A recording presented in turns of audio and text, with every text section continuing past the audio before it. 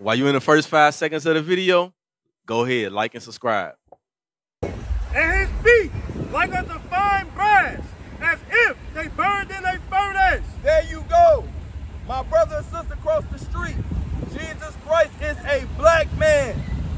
This is important information you got to teach the children. They taking black history out of the schools. Why? To destroy our children.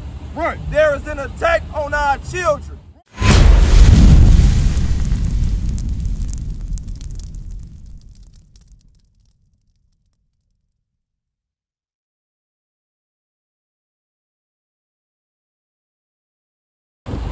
Christ's color matters. That's right. Contrary to what they say in the Christian church. Give me John chapter 7, verse 38. I know you got some hold that. Christ's color matters. Right. It's time for us to wake up. We got to wake up and learn the truth.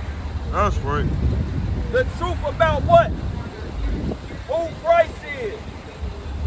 My brothers, my sisters going into the African fest.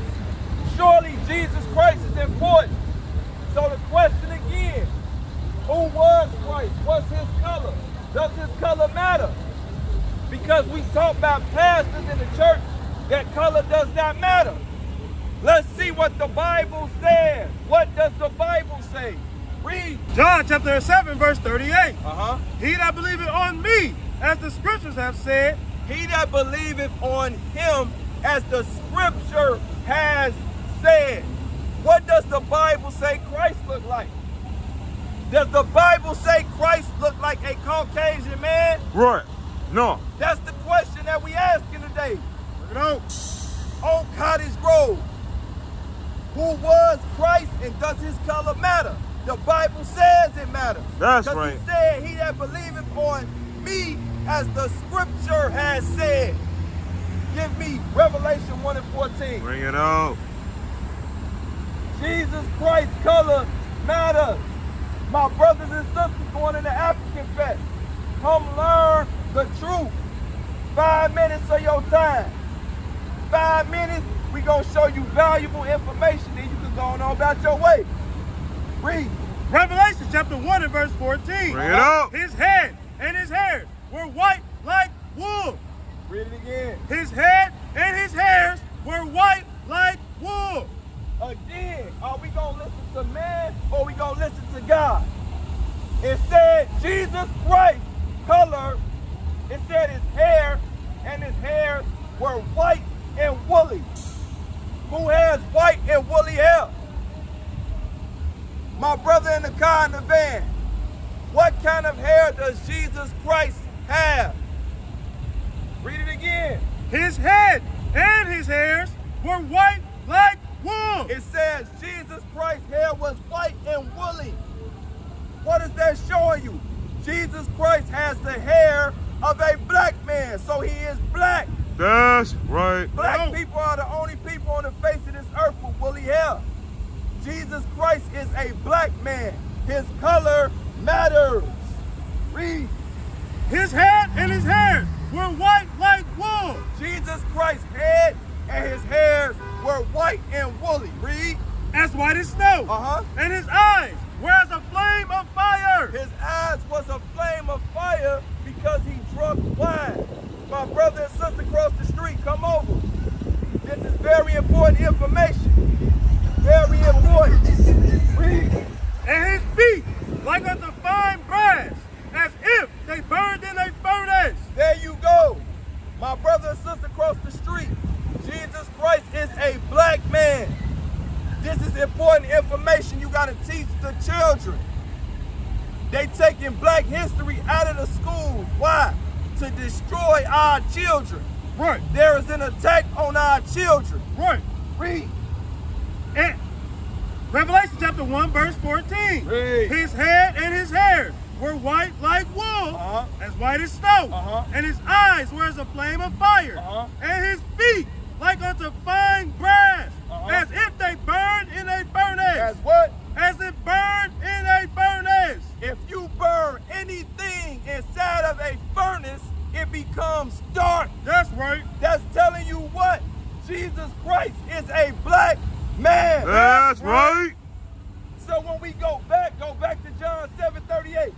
we go back to John 7:38, where Jesus Christ is speaking, what is it saying to us? What is the scripture saying to us about Jesus Christ appearing? Read. John chapter 7, verse 38. Bring it up. He that believeth on me, as the scriptures have said, out of his belly shall flow rivers of living water. He said, he that believes on him, as the scripture has said, as the scripture has said, Jesus Christ's color, his appearance matters. Stop letting people lie to you. Right. Jesus Christ was a black man, is a black man. Right. He is not that white image that they have told us for years. You know about your history? Did you know you were an Israelite, man? The Bible is talking about us. So that's what we getting to. The Bible is talking about us. Right. So if Jesus Christ is a black man, what color is God? Bring it out. Jesus Christ just said, believe on him as the scripture has said. Not as Passion of the Christ said, not as Son of God the movie said. Right. It said as the scripture has said. Bring The it. scripture tells you Jesus Christ is a black man. Read. Matthew chapter 18 and verse 11. For the Son of Man is come to save that which was lost. Stop. In Christianity, they say that Jesus Christ came for everybody. My question I'm posing on Cottage Grove, prove that statement. Prove that statement that Jesus Christ came for everybody. Right. The Bible does not say that. Right. Read it again. Matthew chapter 18 verse 11. For the Son of Man is come to save which was lost. He came to save who? Which was lost. It said Jesus Christ came to save that which was lost. Bring it out. In Christianity, they take this verse and they twist it and turn it any way they want to. Before we get into it, name me a people that's lost. All races of people are not lost. The only race of people that are lost are the blacks, Hispanics, and Native Americans. That's right. We don't know where we come from. Right. We don't know who we are. Right. We don't know who our God is. Right. We are trying to follow the other races of people. We the only ones that's lost. Teach, huh? Now, let's clear up the confusion. The scripture said Christ came to save that which was lost. Who is that? Matthew 15:24. Read. Matthew chapter 15 verse 24. But he answered and said, I am not sent but unto the lost sheep of the house of Israel. The Bible said that Jesus Christ only came for the Israelites. That's right. He didn't come for everybody. I'm sorry, they've been lying to you in church. They've been lying to us in church. Jesus Christ did not die for everybody, and he did not come for everybody. Right. Jesus Christ did not come for the whole world. Right. He only came for the Israelites. You know? And we can prove that with the Bible. It's time for us to wake up and stop listening to lies. Read it again. Matthew chapter 15 and verse 24. Read. But he answered and said, I am not sent but unto the lost sheep of the house of Israel. That's out of the Bible. Right. It just told us who Jesus Christ came for. That's He right. only came for the Israelites. Bring it out. So now that we set the stage and we understand that Jesus Christ only came for the Israelites, you got to figure out who the Israelites are. So who are the Israelites?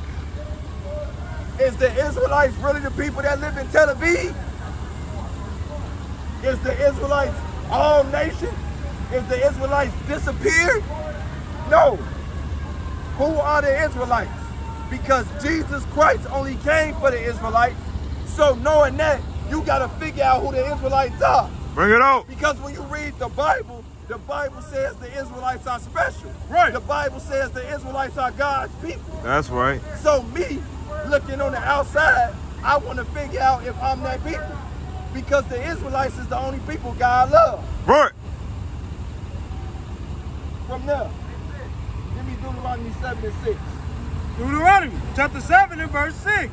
For thou art an holy people unto the Lord thy God. Now again, here we go. The Bible keeps talking about the Israelites. The Israelites being special. The Israelites being holy. So it'll make you wonder, who is these people? If these people got a connection with God, I got to see if that's me. Read. For thou art an holy people unto the Lord thy God. The Lord thy God hath chosen thee to be a special people unto himself. I want to give you this flyer, this free. All right, I do want to tell you this. The Bible that we always known about, that's talking about us. We are the Israelites that the Bible's talking about. That's We're right. the same people Moses walked out of Egypt. That's you. The Bible is our history book. That's our history book. You want to find out who you are, where you going, you got to come back to the Bible. Right. Read. For thou art an holy people unto the Lord thy God. The Bible says the Israelites are a holy people. When you're holy, you're set apart. When you're holy, you're not meant to be like everybody else. Read. The Lord thy God hath chosen thee to be a special people unto himself. God chose us to be a special people unto himself. So black man, Hispanic man, you are special. That's right. Brother on the bike. Take this flyer, bro. You special according to the Bible. If ain't nobody tell you that, you special. I know the world say we criminals. The world say we thugs. The world say we ain't nothing. Right. The Bible says otherwise. Bring it out. You are God's chosen people. Right. Read. Above all people. What the Bible just say? Above all people. My sister in the security car. The Bible says that you are above all races of people. Right. That sound racist, don't it? God says that. Read it again. Above all people. The Bible says that the Israelites are above all races of people. Right. That's a separation. That's a separation. Teach. God said we above all races. Right. But you got to ask yourself, what happened? Read. That are upon the face of the earth. So, now the question is, how do we know we the Israelites? How do we know we are the Israelites? How do we know? Give me Deuteronomy chapter 28, verse 46. Bring it out. Deuteronomy chapter 28, verse 46. And they shall be upon thee for a sign and for a wonder. My brother in the car, the same Bible that you always seen throughout childhood, that's talking about you. You are an Israelite according to the Bible. Right. You are God's chosen people. Right. It's time for us to wake up. That's what we proving out here today. You hear us saying that you Israel, but now we going to prove. Read. And there shall be upon thee for a sign and for a wonder, and upon thy seed forever. So it said, they shall be upon you for a sign and for a wonder. What is the they that is talking about? Deuteronomy 28, verse 15. Bring it out. Deuteronomy chapter 28, verse 15. But it shall come to pass, if thou wilt not hearken unto the voice of the Lord thy God, to observe to do all his commandments and his statutes, which I command thee this day, that all these curses shall come upon thee and overtake thee. It said, and they shall be upon thee. How y'all doing today? Let me share some flyers with y'all. It's about Black history. We at the African Fest, right? I want to at least share this with y'all. If y'all don't mind, sisters, I got to give it to the men first, out of respect. So what we talking about today, we talking about us being the Israelites in the Bible. We proving that right now. The Bible is talking about us. It's our history book. Real quick, Deuteronomy 28, verse 68, before they go. Deuteronomy chapter 28. Would you believe that us getting put on slave ships is in the Bible? I want to at least show you that before you walk away. Real quick, read it. Deuteronomy 28, verse 68. And the Lord shall bring thee unto Egypt again with ships. By the way, if you know any history about Israel, when the Israelites first left Egypt, they walked out. He said he's going to bring them back to Egypt on what? On the boat. Egypt means slavery. Read. He said, on Egypt, bringing thee into Egypt again with ships. By the way, if you know the history in the Bible, the Israelites walked out of Egypt. Why do they need a boat to go back to where they walked from? Right. Because Moses was saying something deeper. Right. He saw something down the line in the future. He saw the Israelites going into slavery on a boat. Right. Right. With ships. By the way, wherever I spake unto thee. If y'all come over here, y'all read these signs. You look at the images we have on the flyer. We are the only group of people that went into slavery on slave ships. Right. Everything that verse just said, we fit it to the T. Right. Read. Thou shalt see it no more again. And there you shall be sold. What happened? You shall be sold. So after we got off the boat, when no ships came here in 1619, when we got off the boat, what they do to us? And you shall be sold unto your enemies. Guess what? When we were sold in slavery, you did not get sold to your friends. Right. You were sold to your enemies. Bring it out. Read. And be sold unto your enemies for bondmen and bondwomen. That's how you know the Bible a true book. How did that happen in history, line by line? That's my question to you today, brothers and sisters. The Bible just said something would happen in the future, and then it happened line by line by line. Right. The same way Moses said it, that's how it happened to us. Read on. And no man shall buy you. And no man was able to save us. No man was able to redeem us. Go back to Deuteronomy 28, verse 46. Read that again. Deuteronomy 28, verse 46. And they shall be... What are we doing, brothers and sisters? We showing you what? That the blacks, Hispanics, and Native Americans are the Israelites according to the Bible. That's right. Deuteronomy 28, verse 46. And they shall be upon thee for a sign, and for a wonder, and upon thy seed forever. What is the they that Moses is saying is going to be on us forever? Go back to 15 one more time. Verse 15. But it shall come to pass, if thou wilt not hearken unto the voice of the Lord thy God, to observe and to do all his commandments and his statutes, which I command thee this day, that all these curses shall come upon thee and overtake thee. So the they that we reading about in that verse is the curses of disobedience. Let me make that plain for us today. The they that you read here in Deuteronomy 28 verse 46 is the curses for disobedience. Meaning what? God allows some things to happen to us because we did not listen to him. Right. What is a nation? Nation is family. Nation is community.